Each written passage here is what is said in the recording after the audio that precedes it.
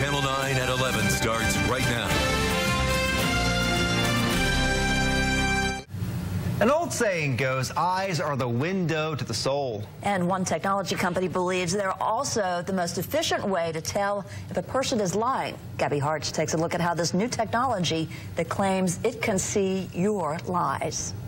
A new form of lie detection claims it can see the truth. There are markers in the eyes that are able to accurately determine if an individual is being deceptive. Neil Harris is the vice president of Converus, the company that created this new technology called EyeDetect. It uses only the eyes to determine if a person is lying. When a human being is being deceptive, that there are these microdilations of the pupils. It's the extra mental energy that it takes to be deceptive. EyeDetect has been in the works since 2003.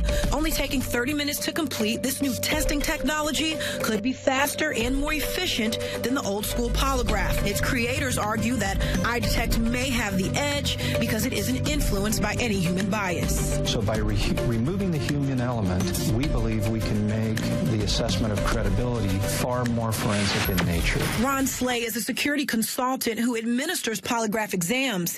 He says in his 40 years of experience, he's seen all forms of deception, and he thinks it takes more than a computer system and answering a few questions to detect a lie. You can't automate the human mind. We wanted to put both methods to the test, so I sat down to see which machine would best read my lie. I'm in the hot seat. First, we put the standard polygraph to the test. Slay asked me 2 questions that were simple enough to answer honestly. Now, I want everybody to watch the blue line. Is today Tuesday?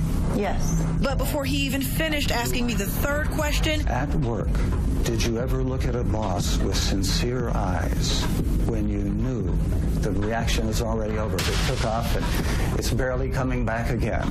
Then we tested EyeDetect. Harris had me write down a number between 2 and 8 and then hide it. I chose the number 7. The examiner told me to lie about my number to the machine, but to tell the truth on all the other questions as the EyeDetect system calibrated my eyes and then monitored my pupil dilation. I did not choose the number 7. 8 was not the number that I had picked. Look at the spike on the 7. Safe to say that I got caught lying or preparing to lie on both tests. But Slay says it can sometimes be harder to catch the people you want to catch because they have their own truths. They're not really answering your questions at all. They're answering what they perceive to be your questions. Slay and Harris agree that both EyeDetect and polygraphs can get it wrong sometimes. There will be some false positives and false negatives with EyeDetect as it exists today. But Harris says the beauty of computer algorithms is that they get smarter over time. I trust computers and algorithms far more than I would another human being. Still, the polygraph remains a powerful detection tool, not likely to be replaced anytime soon. I think it's the age-old argument of man against the machine. Big-time technology company Apple has taken notice of EyeDetect. Apple purchased the sensor technology that's used to calibrate and read the eyes. Does this mean our iPhones could eventually become handheld lie detectors? Harris says only time will tell. I'm Gabby Harch reporting.